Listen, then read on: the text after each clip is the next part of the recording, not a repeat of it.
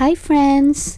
Check out today's video where I will talk about our arrival in Japan and what we did on our first day. July is the peak of the summer in Japan. Parang nasa Pilipinas ka at sobrang humid. So we had to deal with the heat, but of course we still had a blast.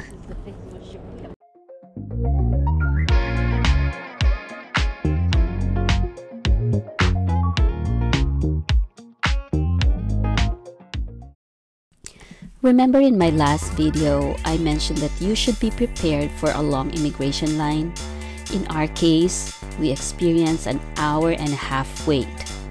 Others may have waited longer or shorter, but that's how we had to wait until we reached the immigration officer.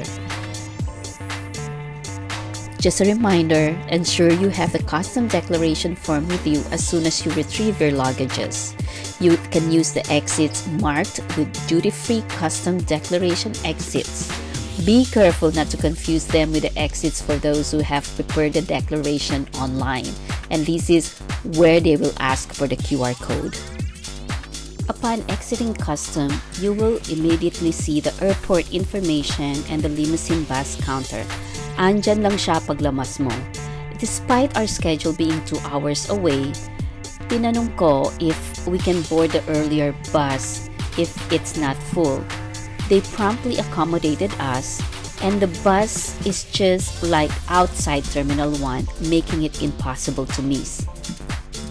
The travel time from Narita Airport to Shibuya is more than 2 hours away. Para ka ding bumiyahe from Manila to Pampanga. Our first destination is Shibuya Excel Hotel Tokyo, which is in the heart of Shibuya Crossing.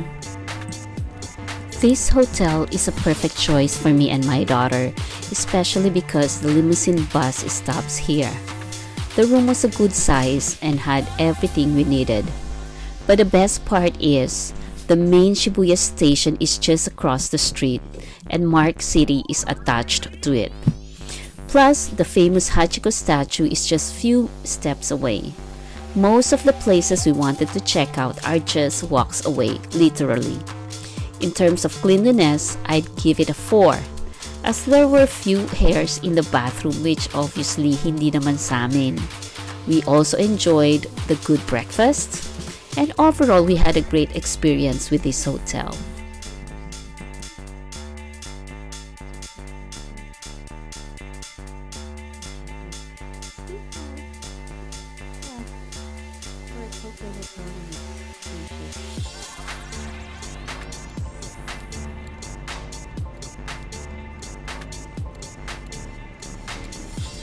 Based from Wikipedia, Shibuya Crossing is the world's busiest pedestrian crossing, with as many as 3,000 people crossing at a time. It is located in front of the Shibuya Station Hachiko Street, and it stops vehicles in all directions to allow pedestrians to inundate the entire intersection.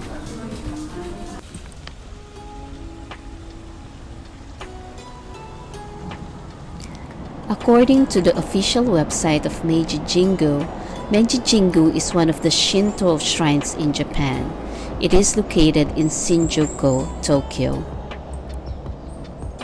Meiji Jingu is dedicated to the divine souls of Emperor Meiji and his consort Empress Shoken. Their tombs are in Kyoto. After they passed away, the people wished to commemorate their virtues and to venerate them forever, and decided to establish Meiji Jingu.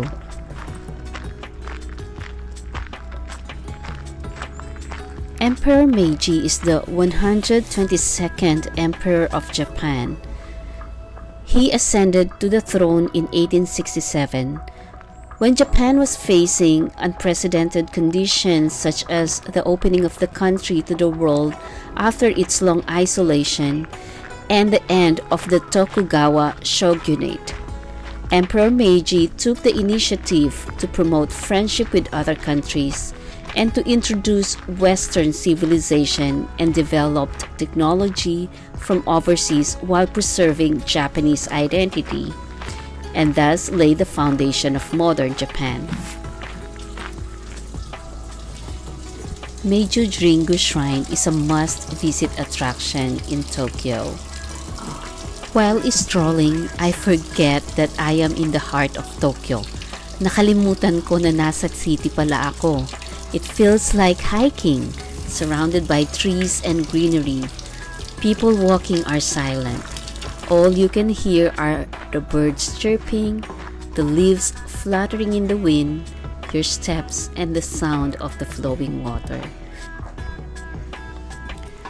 One of the adventures my daughter and I embarked on was walking from Shibuya to Meiji Jingu. We checked Google Maps, which indicated it was only a 19-minute walk. It was 8 in the morning, so we decided to start our walk for the day. However, we soon realized it was a misadventure as we did not anticipate the heat and humidity. Sobrang init, grabe, napasubok kami sa lakad. Wala na kaming magagawa but to proceed and finish what we have started. But the walk was rewarding. Upon reaching the shrine, we found it much cooler due to the surrounding trees, and very relaxing as we could hear nothing but the sounds of nature. I love the sound of leaves rustling in the trees. It always makes me feel at home, bringing back sweet memories of my childhood. Yung feeling na bumabalik ka sa pagkabata at ang saya kasi kumpleto ang pamilya. You know, it's not just about the sound. It's about that longing for the good old days when life was much simple. When I was with my siblings, with my parents, with my uncles, aunts, and my grandfather. It was a beautiful moment just to feel that emotion again.